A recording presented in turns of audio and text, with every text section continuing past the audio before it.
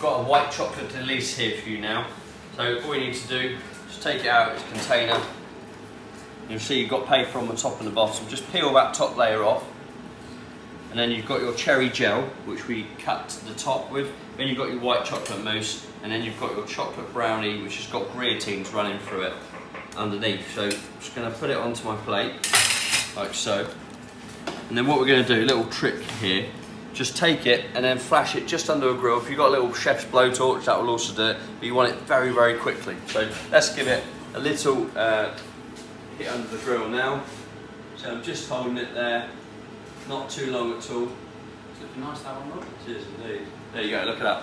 So you see I get that lovely shine come up on there. Remember, not too long, otherwise it will start melting and then we'll be in a whole world of pain. Right, let's cut open our cherries. So we've got some nice cherries here, which we just poached in a little cherry syrup. And you've got some lovely bits of lemon thyme going through there, which works really, really well. And also a black cherry gel. So cut off the end of the bag, so you can then use it as a piping bag, like so. Hold it with one hand, and then just guide it with the other to make some nice little piles of black cherry gel. There we go.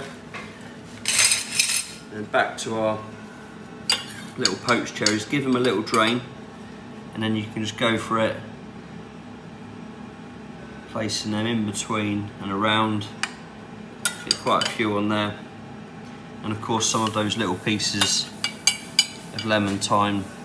I like to get a little bit of a syrup, just a little bit. Just a tiny bit of that around. That's all lovely and flavoured with that lemon thyme. And there you go.